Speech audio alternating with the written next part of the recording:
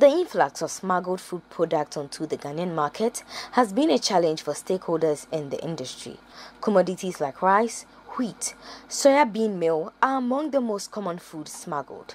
The Importers and Exporters Association of Ghana say, per their investigations, they have noticed the influx of wheat flour from Côte d'Ivoire and Turkey on the Ghanaian market. According to them, these products are being sold to Ghanaians without the approval of the Food and Drugs Authority. We have influx of smuggled wheat flour in the market that is giving them, posing a threat to the manufacturers. The Ivorian government have given some tax exemption to the wheat importers. In their country, like Ghana, we have our millers who are also importing wheat, and they have to pay so much duties, taxes, and tariff to the state, come and mail it, and don't have the market. In the Ivory Coast, it's not like that. Ivory Coast realized that the food prices, because of the global issues that we are all battling with, have given tax exemption and have made it a point that they should produce it at a cheaper rate for their people, their national. And they've banned it. They said that production should stay within their country, but it found its way here. So if you import the wheat, they have not paid duty. They are produced at a very subsidized way. They are supposed to consume by their nationals. Because it's lower cost, it found its way to the Ghanaian market. And those are people, the wheat millers who bring in their wheat, pay the duty, go through this high tariff cost of doing business to produce it. They are now, their products at the market, and they have no market share. Our checks, most of this flour is entering into the country through the unapproved entry point, with custom failing to exact the taxes, fees, levies, and charges on them. Citi News visited the Kaneshie market in Accra to verify this information. One of the brands of the wheat allegedly imported was found in a flour store, but the owner refused to speak on record.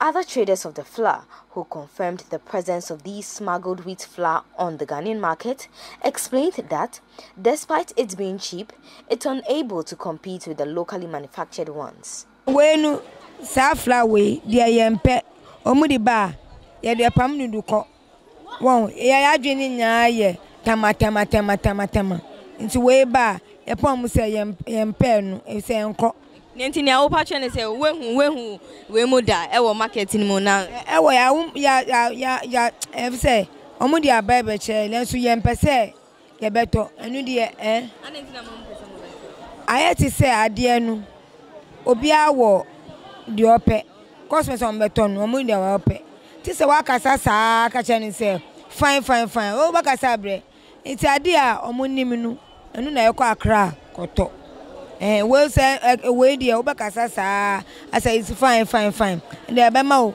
long problem iti de wa onum tama anyway na yeto me hu bo market mu da ma to ma like Canada. Uni baby. Oh, by Abidjan flour. Oh, sometimes I buy a share date nansa yeton. Date na share. Obi wa ho e na ma bebre. Nti tomato about 5 bags, nti obeto 1 bag per akọ. Oko try na ya next time oba obeto. Oh, upon all that Ghana dey move sing Abidjan dey no. The Importers and Exporters Association of Ghana is therefore calling on the FDA and the custom officials to, as a matter of urgency, investigate the matter. So the FDA, they've been doing very well, extremely well. They have a surveillance department, and we are appealing to FDA. They are friends. We are friends to them to send their surveillance into the market and crack the whip. And we are also appealing to the custom to also send their monitoring team to the market to make sure that they get those who bring this unapproved smuggled goods into the market, to get them and assess them and see if possible they probably have to place a ban. The Importers and Exporters Association of Ghana is cautioning Ghanaians to be on the lookout for these imported wheat flour which has been smuggled into the country. Reporting for Citi News, my name is Shirley Zero.